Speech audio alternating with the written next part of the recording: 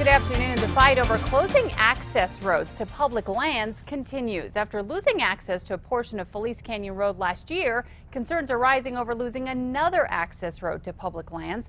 News 13's Allison Martinez is live in Roswell with that story. Allison. Kim, residents on Picacho Road want to see the road closed because they believe they can maintain it better than the county. But not everyone's on board with that idea.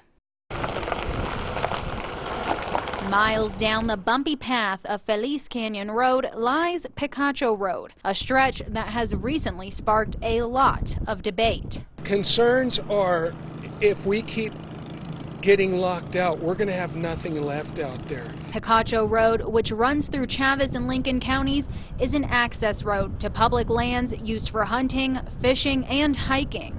People are scared they may soon lose that access. We've lost about 50% of the access to public land, and we don't have any more to give. Recent filings in the Chavez County Commission show residents want portions of the road closed because they feel it's poorly maintained and hurting their livelihoods. Road is not being maintained good enough for us to conduct business. We would like to make it better. And to maintain it at their own expense, this is the strategy neighbors believe they have to take: closing off the road. We have to have the road vacated to make improvements. And my neighbors and I are willing to get together. We have the equipment and we have the material to lay down on the road and make it better. But the county roads department told us it could enter an agreement to have work done by a private party, something that has yet to be discussed. No matter how the road gets fixed, outsiders who use it want it to stay open. That's the most important thing to a hunter today, is access to the public land.